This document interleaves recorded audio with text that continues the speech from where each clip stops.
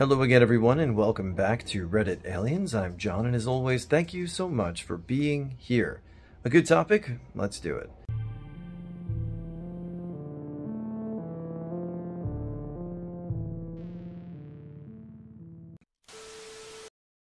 What was the most frightened you've ever been? Please remember to like, share, and subscribe. Right after I turned 21, I went downtown with a group of friends to experience the bar scene. Towards the end of the night, some hothead decided to take it up with me and my buddies for talking to his girlfriend. I really didn't give an F about this dude, so we got up and left. Right as we were outside, we hear an eruption of screams. Back inside, the two bouncers at the door had this guy pinned to the ground. It turns out he decided to follow us outside, and as he was coming to the door, he pulled out a gun. I was scared shitless at the fact that some dude could have shot me over something so meaningless. I still have yet to go downtown at night. My brother got an apartment with 3 other random guys while in college. One of them was the nicest guy in the world. One was pretty normal, and one was a rich, only child with no social skills. The rich, weird one made things awkward for a long time, but it came to a head one night when we were all drunk, and he pulled a machete on my brother and raised it above his head to swing. I ran forward and grabbed it and started punching him. I still have the scar on my thumb from grabbing the blade of the machete and him falling after a few punches, with the machete still being held to both of us. When I was about 16, some buddies of mine and I decided to go jumping off the high rocks on the banks of the Chattahoochee River. It was spring and temperatures were warm enough in the early afternoon sun. I was wearing combat boots, jeans, and a t-shirt, and my hippie buddies were outfitted in Birkenstocks shorts and Grateful Dead concert tees of varying vintages. Getting to the rocks required that we cross the river, and while the outside temperature was nice, the water temperature in the deeper channels was pretty damn cold. I made it about halfway and was struggling due to the jeans and boots when my legs and arms started to numb and I was having a hard time catching my breath. I couldn't even muster a scream for help. I started to go under, realized I was totally powerless to save myself, and started to panic. I'm not gifted enough with language to describe the horror I felt as I realized I was going to drown to death at 16. I owe my life to a teenage friend who saw me go under and dove in to get me, and the sad part is I've completely lost touch with him. Thanks again, buddy, wherever you are. I have the effing douche of a neighbor living behind me. He bought this really nice small forest that my brother and I used to play in and knocked down every tree just to be able to build his house. He's got 2 huge dogs that he always keeps outside, and they have an electric fence that they break through all the time. My little sister, who's about 12 years old, was walking one of our small dogs, and our neighbor's dog ran up and started to attack my sister, as in, pin her to the ground, trying to bite her throat and kill her. Luckily, I was driving around the corner after testing for my driver's permit and jumped out as I saw my sister screaming. I tackled the dog off and tried to fight him off for a good 5 minutes before anyone in my neighborhood realized what was going on. When I said this dog was big, I meant big, so I was afraid, number 1, that my sister was bleeding out, and number 2, that I was going to die trying to save my sister. Oh, and why did the driving instructor not get out of the car or call for help? Well, he's afraid of dogs. And he was distracted by my sister and I almost being effing dog food. My freshman year of college, I took the subway with a friend downtown to do some shopping. On our return trip, I remember leaving the subway car and walking up the stairs to the sidewalk level. I remember that it was really dark underground and really bright outside. I remember reaching the sidewalk at the top of the steps, but I don't remember stepping off the curb to walk across the street. Market Street in University City, Philadelphia, really busy street. I can only assume that I blacked out, kind of, but continued walking. I don't know. All I know is that I came to standing in the middle of the crosswalk, my friend looking at me from the opposite side of the street. I hear a really loud noise and I look to my right to see a car barreling down the street, easily going 60 miles per hour heading right toward me, blaring its horn. I ran as fast as I could and made it to the sidewalk just seconds before the car passed through the intersection. My friend never noticed I stopped walking across the street until he heard the horn. The minutes following, when I thought about what could have happened to me, were terrifying. Even when I think about it now, it still scares me. It also didn't help that some spandex-clad dude on a bike rode past me and scoffed. Well, someone said their prayers today. I got carried off into the ocean by a riptide when I was around 8 years old or so. I didn't know how to swim at the time. It was terrifying. I was screaming and screaming, but nobody was even looking. I couldn't take my eyes off my mom, who was standing on the beach but couldn't do anything. The water was probably 12 feet or so, and I kept getting pushed all the way to the bottom. Two lifeguards in training came out to help me, and they were having trouble in the current too. Then another lifeguard came out with a flotation device and got the three of us back in. I learned to swim shortly after this incident. My uncle and my aunt almost drowned right in front of me in Maryland. My family and I were on vacation near Ocean City, Maryland, with our extended family along for the ride as well, and so we were all staying in one big house together. We decided to go to the beach one day, and my aunt and uncle were out a bit further than everyone else. We didn't really think about anything of it, but then they started waving. Of course, we just thought they were actually waving at us, so we waved back. But then the waving became more frantic. I don't remember who, but finally one of us realized they were waving for help. Suddenly the situation went from fun to dire in about 10 seconds.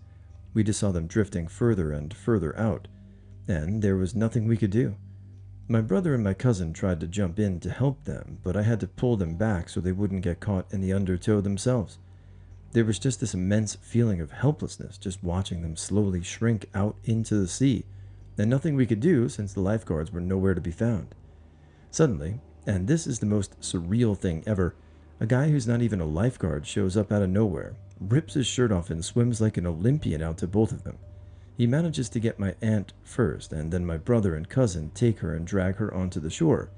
He then goes back out into the water to get my uncle, and we all drag him on land.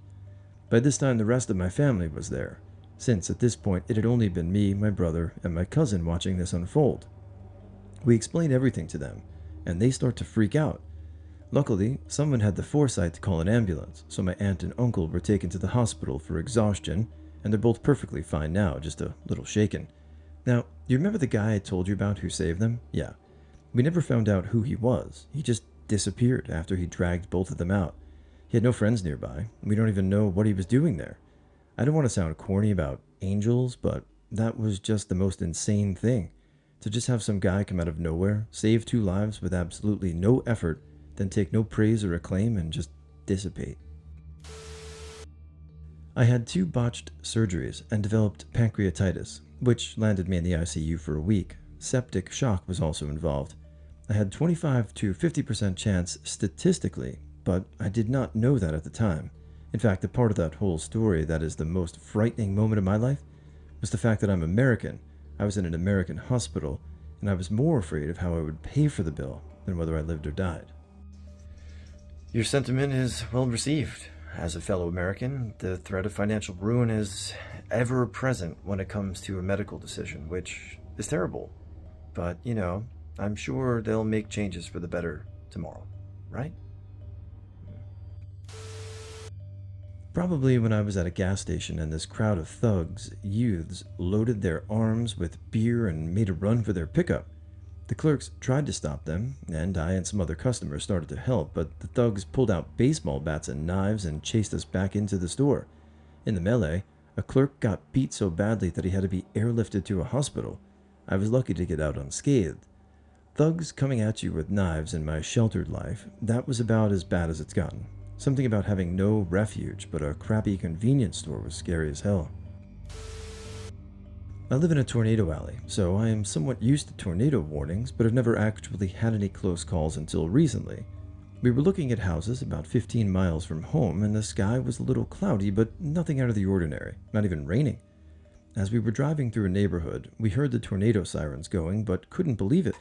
We decided to drive home and got on the highway. Right about then, the sky opened up. The rain was coming down so hard that I couldn't even be sure where our lane was on the road, much less what was in front of us. We were on a highway with 2 lanes going in each direction, separated by a grassy median. I was in a Honda Accord and figured it'd get stuck if I tried to turn around through the median. We were going about 10 miles per hour, and we were starting to panic. We argued about what to do: stop, try and turn around, get out of the car, etc. The rain turned into hail, and we really started to freak out. The hail was huge. It had to be golf ball to baseball sized. When the big ones hit the car, they sounded like gunshots. I shoot a lot, trust me, just like gunshots. The windshield was shattering in areas where the big ones hit. The rain started to abate slightly, and I could see huge pieces of debris and hail blowing sideways across the road. We knew a tornado was close, but wouldn't know it until it drove right into it. I was sure we were going to die. We get home, and I was pretty upset at my dinged up car, but we were pretty happy to be alive. There were about 5 or 6 tornado touchdowns in the city, and a lot of buildings had been destroyed. I grew up on a farm, and one night I was in the kitchen watching Whose Line Is It Anyway? I heard a noise out in the garage, and I thought that one of the dogs must have gotten into the trash or something. I opened the door, stepped out onto the wooden steps that lead into the garage, and flipped on the light. The large garage door, the one that the cars drive through, was open. Standing only a couple of feet in front of me, I couldn't see her in the darkness, is one of our horses, except there was something wrong with her. She was covered in a sheen of sweat, and her eyes were wild. Hopefully you know what I'm talking about. She was also breathing erratically and was foaming at her mouth. Me flipping on the light startles her, and she rears up, neighing and whipping her front hooves at me. I threw myself back into the house, through the open door, and she came down on the step where I had just been, taking gouges out of the wood. I kick the kitchen door shut so she doesn't come in after me, but I hear her going crazy in the garage. There's the sound of broken glass, and my parents come running to see what's going on. When we open the door, she has messed up the side of my sister's car and put her head through one of the windows in the garage. She had collapsed amongst the trash cans and is bleeding out onto the floor, but her eye is just wide open, and she's frantically looking around. There's blood everywhere. She's trying to get up but can't. My mom calls the vet. He takes emergency calls. And once we figure out there's nothing we can really do for her, we can't even get close to her. My dad and I run out into the night to see if the fence is down. We end up hopping in his truck and driving through the downed portion of the fence, looking for the other horses, but we can't find them. I remember the panic in my dad's voice as he said, "Where the hell are the other horses?" By the way, my dad loves his horses. We crest a rise in the field, and there in the headlights is the body of one of our other horses, and my dad starts freaking out. Are they all dead? Eventually, we find the rest of them still alive, thankfully. We led them into the barn and go back out to the house, only to find that the vet has come out, but the horse in the garage is dead. They dragged her out, and I had to spend part of the night cleaning up the blood and broken glass. We lost 2 houses and horses that night. I can't remember if the vet did an autopsy or if my dad sent the horses to UIUC to have one done, but they found some type of poison in the corpses. We never found out if someone poisoned them or if they got into some type of poisonous plant, but we've been living there for years and nothing poisonous has ever grown in the pasture. Pretty effing terrifying for an 11-year-old. I can still hear the sound she made. I walked into the garage to find one of our horses going crazy. She nearly killed me, then bled out in the garage. I found another one poisoned in the middle of the night. I was whitewater kayaking, and we were in a group of around 8. It was pretty high river levels on a section that was a grade 4. A novice crossed in front of me and knocked my boat. I spun into a fast rapid and got pulled under. It ripped my paddle out of my hands. I tried to roll back up using my hands, but the current was too fast or strong. I pulled out, burst to the surface for air, and just as the boat caught me and pushed me into the trees at the riverbank, my leg got trapped in tree roots. Next came 30 seconds, an effing lifetime for me, of frantic kicking to no avail. In fact, I'd kicked so much that I'd lacerated my legs, but my knee, shin, and spray deck were hooked, and the water was aerated white. A minute or so later, just as everything was going dark mentally, I conceded that this is how I was going to die. One of the guys unhooked my leg with a paddle, cut my deck, and pulled me to the surface. The biggest gasp of air I've ever had. Many beers were consumed that night. I was conscious throughout the entire event. There isn't a day when I don't think about it. The feeling of being trapped underwater and running out of air is by far the most frightening experience I've ever had.